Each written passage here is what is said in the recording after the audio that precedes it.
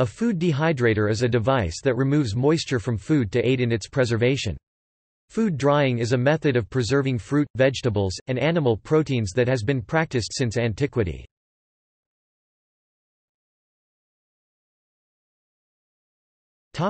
Design.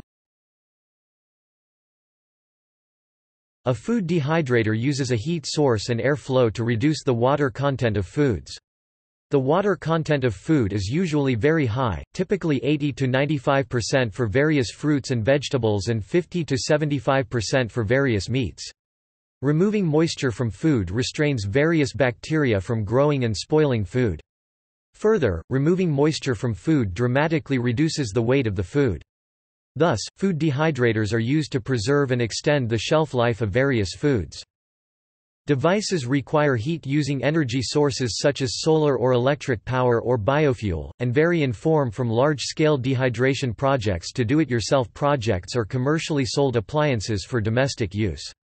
A commercial food dehydrator's basic parts usually consist of a heating element, a fan, air vents allowing for air circulation and food trays to lay food upon. A dehydrator's heating element, fans and vents simultaneously work to remove moisture from food. A dehydrator's heating element warms the food, causing its moisture to be released from its interior. The appliance's fan then blows the warm, moist air out of the appliance via the air vents.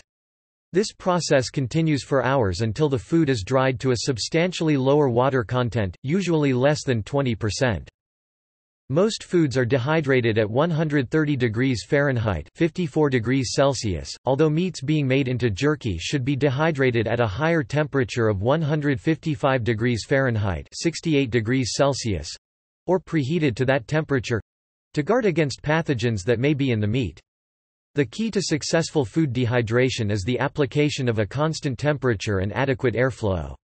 Too high a temperature can cause hardened foods, food that is hard and dry on the outside but moist, and therefore vulnerable to spoiling, on the inside.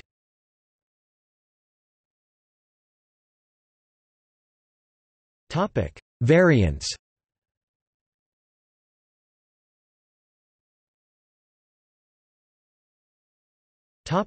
Solar food dehydrators.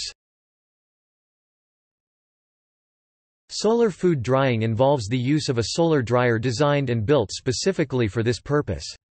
Solar drying is distinctly different from open-air sun drying, which has been used for thousands of years. A good solar food dryer may dry food much faster than some air dryers. Some solar dryers can achieve higher food drying temperatures than some air dryers.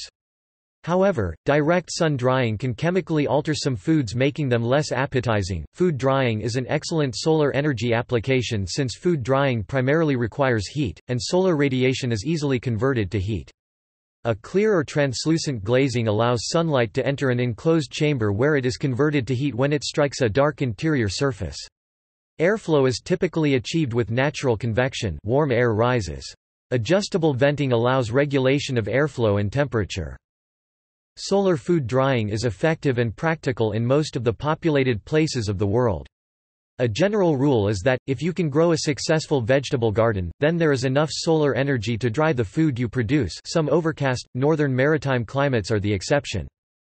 Some solar food dryer designs employ a separate solar collector to generate the heated air, which is then directed into a food chamber or cabinet. This type of solar food dehydrator is called an indirect solar dryer. Other designs combine the collector and food cabinet and allow direct heating of food. These are called direct solar dryers. It is said that the indirect dryers allow much better drying, but the downside is their larger size. Backup electric heating can be incorporated into some solar food dehydrators to provide an alternative heat source if the weather changes. Solar food dehydrators are often cited as viable tools in the search for agricultural sustainability and food security.